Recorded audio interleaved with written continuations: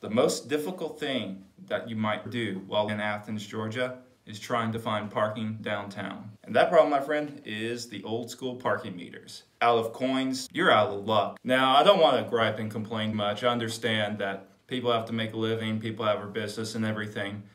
Trouble I see with it is that a lot of them, they're only coin operated. Some of them do have cards, but they've been fidgety at times. So if you don't have coins, it's like next to impossible to park downtown. I was late back walking to my car by about 2 or 3 minutes and got a $20 fine. No grace whatsoever. And quite frankly, as a local Athenian, that kind of deters me from going downtown very often because it's always this type of crazy hassle. What do you think? Have you had a similar experience parking downtown Athens? What's your thought? Comment below.